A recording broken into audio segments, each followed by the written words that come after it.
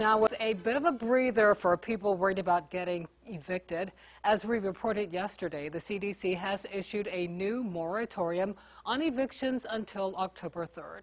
Housing authorities across the area are working with tenants to get money to get caught up and to get landlords the money they need as well. 10 on your side's Aesia Toliver has more on how this is happening.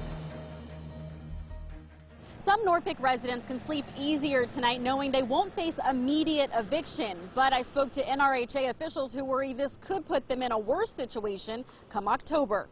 Yesterday, the Centers for Disease Control and Prevention issued a new eviction moratorium that would last until October 3rd. This as the Delta variant spreads and the release of federal rental aid moves at a slow pace. The extension temporarily halts evictions in counties with substantial and high levels of virus transmissions and areas where 90% of the U.S. population lives. That includes Norfolk, where Neely Guyan works with the Norfolk Redevelopment Housing Authority. They help residents in Section 8 housing and through their Housing Choice Voucher program. We're just in the process of starting to look at, those that have their outstanding rent and everything, and trying to work with people actually before we started any type of eviction proceedings. Guyan says there are concerns with some people using the eviction moratorium as an excuse to not pay rent.